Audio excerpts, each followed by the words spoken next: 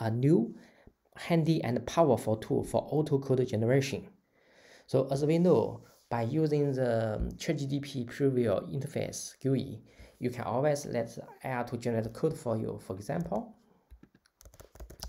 write a quick sort, in Python. Okay, in seconds, the ChatGPT will come back with the code chunk you wanted. But the problem with that is, you have to actually copy paste this code chunk, and then you probably to move to the Jupyter notebook and then debugging and executing the code over there, because the ChatGPT interface cannot give you kind of like a code, execution and debugging, the abilities. You cannot verify the code, right? So then you have to go to another place, but it's not so convenient, right? You want to have it all in one place. Yeah. So here it is. So this is some like a new tool I'm just found recently, which is quite interesting and quite powerful. It can help you to write, edit, and chat about your code with the ChatGPT as the backend.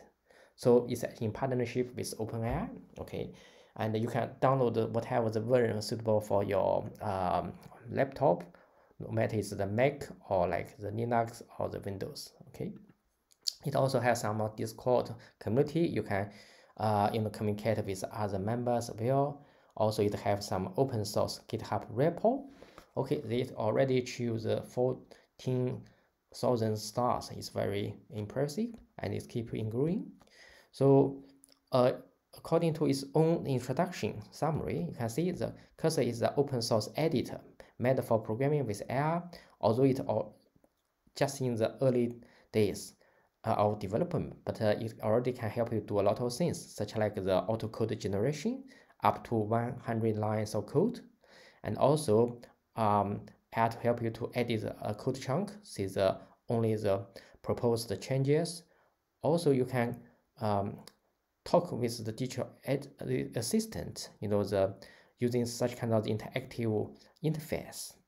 And also you can ask the AI tool to help you to fix the bugs, do the troubleshooting about the code, and many more. Okay, now let's have some hands-on on this tool and see how it performs. Okay, I just already download and install this tool, and now I'm going to create some new file. Okay, so you can choose in any programming language you want. So you can see it's supporting so many different languages, such like C, C#, C++, Go, the HTML, Java, JavaScript, JSON Junior, the Markdowns, Perl, PHP, Python, R, Ruby, Rust, SQL, Swift, TypeScript, XML, and many more. Okay, so I'm going to using the Python here. Okay, so first task I want the AI to do for me is actually to generate some code for my purpose. Okay,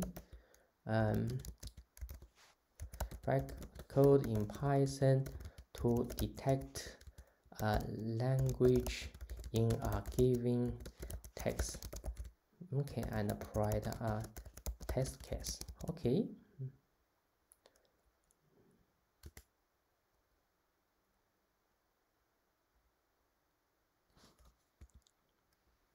Okay, sorry. Just like to using quick shortcut command, make the prompt. Okay.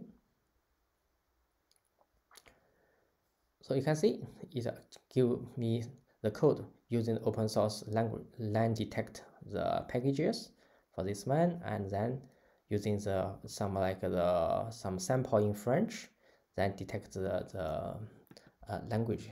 Sounds nice. Here I want a bit like a more the user friendly. So can say like can you output format as language detected language. Okay, Voila, you can see language detected, language. Okay, then that is what I need. That is quite cool. So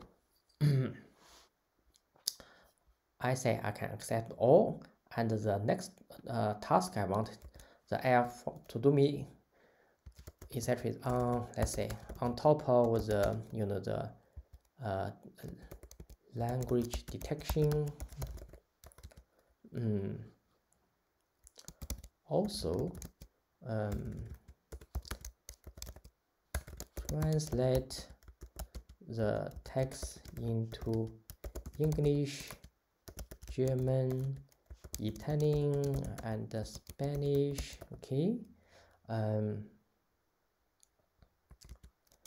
and give a test case with a sample text about who are, let's say, golden brick countries in Japanese. Okay,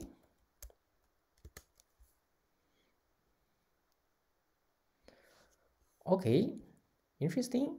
It just like using the Google Translate packages, and then do the transcriptions and so on, and give me translate the original text in Japanese into the the text in English, German, Italian, and Spanish. Okay, sounds great. And this is the original text. So you can see English translation, the term golden brick countries refer to the countries Brazil, Russia, India, China, and South Africa, and so on. Okay, nice.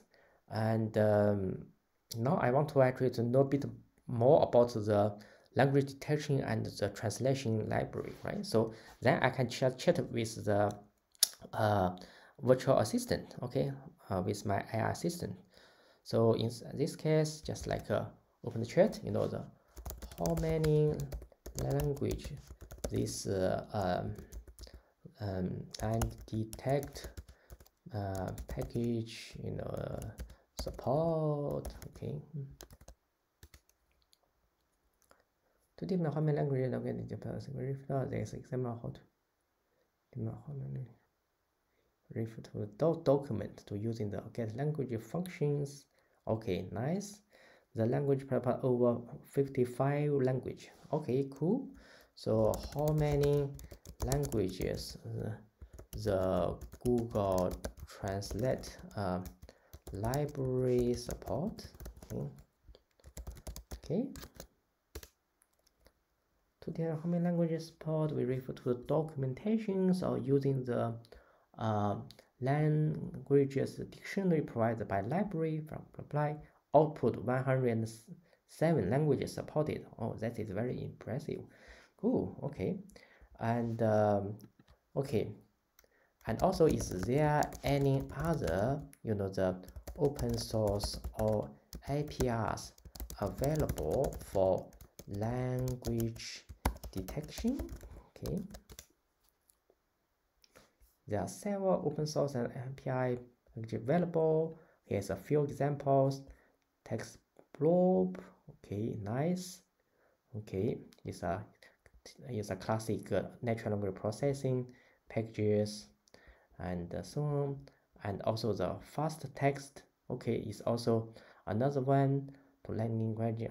IBM Watson language translator, and just a few examples, many open source APIs options available for language detection. That's brilliant. You can see, and you can ask these AI tools to generate the code automatically for you, and also you can let it modify the code, add additional functionalities. You can chat with this AI assistant, asking any questions about the code, as well as you can also let the AI tools to help you to detecting and fix the bugs in your code. And it's supporting so many, the dozens of languages.